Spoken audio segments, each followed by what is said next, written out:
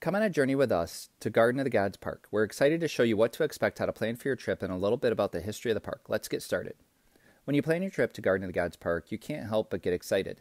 In addition to what you see here, there are a lot of pictures and videos showing grasslands similar to the Great Plains, juniper trees and woodlands, and sandstone and limestone formations found nowhere else, colored white and red and amazing. Off in the distance are the Rocky Mountains, and Pikes Peak stands the tallest of the southern front edge at over 14,000 feet.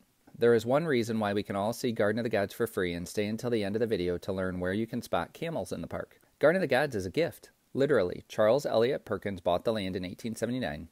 Mr. Perkins gifted the land to the people of Colorado Springs with conditions, the main one being that it be cared for and available to all free of charge. Another condition required no buildings or structures on the land unless it was for the direct care of the park. The original donation was 480 acres. Through other donations and efforts, total land is now almost 1,400 acres. Wonder how Garden of the Gods got its name? You'll learn two possibilities later. Now let's discuss what you can do in the park. There are many ways for you to explore the park. Imagine taking in the park views, hiking and walking the trails, which are the most popular method of exploring the park. Bikes are also permitted and bike tours are available, including e-bikes. Other tours include Jeep, trolley, Segway, and even horseback riding. If you only have a little time to spend, driving through is worth the detour. Finally, check out the viewpoint at the Visitor Center and spend some time enjoying the geologic formations. Garden of the Gods is probably one of the easier places to go rock climbing. Outfitters and guides are available, and you will see guides free climb up the rocks, set their gear, and support their adventurers and you to an amazing experience. Climbing permits from the city and the correct gear are required. Prior to American ownership of the land, the Ute Indians frequented the area. They considered the land sacred and held many ceremonies. The area was included in the buffalo migration through the pass, and the Utes would use their trail to move and harvest the buffalo too. Many other tribes, including Apache, Cheyenne, Comanche, Lakota, and others, are also known to have spent time in the area. As you explore the park, consider what it was like for them. If you have dogs, you don't have to worry. They will have as much fun as you. Most places in the park, dogs are required on a 6-foot leash. Bring waste bags and water to extend your hike, and you will have a great experience. A dog park is also available south of the Visitor Center. Let's talk prehistoric next, and coming up, one word of caution when visiting the park. In 1878, there was a great discovery. A Colorado college professor by the name of James Kerr found the skull of an unnamed dinosaur. So far, it's unique and the one and only of its kind. The park mentions that Kerr shipped the skull to Yale University to be studied, where it was forgotten for 100 years.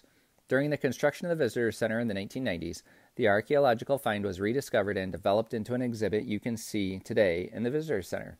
We'll talk more about the Visitor Center later. When you come in from a lower elevation, plan for the Garden of the Gods Park at 6,400 vertical feet. We were feeling it one day we were there, and it did affect our hike. You will take plenty of water though, and if you are prone to altitude issues, consider taking your first day in town easy and hit the park on day 2. Also consider taking hydration backpacks with water and snacks to extend your time in the park, or take a break in the trading post or visitor center. We'll tell you more about the trading post a little later. If you are planning Garden of the Gods with a broader out west trip like we did and you like this video, subscribe now so you can find us again. We have videos on hiking and RV parks in the Grand Canyon, Zion National Park, Monument Valley, Lake Powell, and more. Next, we will discuss the Visitor Center and trails. For a longer visit, the Visitor Center provides food and refreshments. There are also maps and park staff that can help you decide on a trail and answer any last-minute questions. The Visitor Center also has a grand view of the park and Pikes Peak in the background. There are 15 miles of hiking trails in the park, 1.5 miles are paved, and wheelchair and stroller accessible. The trails take you through a colorful segment of the park with views of white and red limestone and sandstone rock. You'll find it fun just to walk where the park takes you. When you see something you like, head that way. When there is a fork in the trail, pick a path and go. There really is no bad trail or view in the park. Keep an eye on your time and your location to make sure you make it back when you planned. Garden of the Gods is located in Colorado Springs on the eastern edge of the Rockies. Travel time to the airport is about 30 minutes. Also located in Colorado Springs is the Olympic Training Center and Museum. Even more significant is the investment by the Air Force, including the Air Force Academy, NORAD, and Peterson Air and Space Force Base. See any camels yet? If you do, leave a comment and tell us where. We'll show you at the end if you haven't found them. Helen Hunt Jackson, who is rumored to have named the area, wrote of the park, "You wind among rocks of every conceivable and inconceivable shape and size, all bright red and motionless and silent, with a strange look of having been just stopped and held back in the very climax of some supernatural catastrophe." The park may also have been named by 2 surveyors working on mapping the city. Surveyor Beach suggested it would be a great place for a beer garden, and his partner Rufus Cable then suggested it be called Garden of the Gods. Either way, both naming stories may be true, and as you wander through the park, you will agree with the name.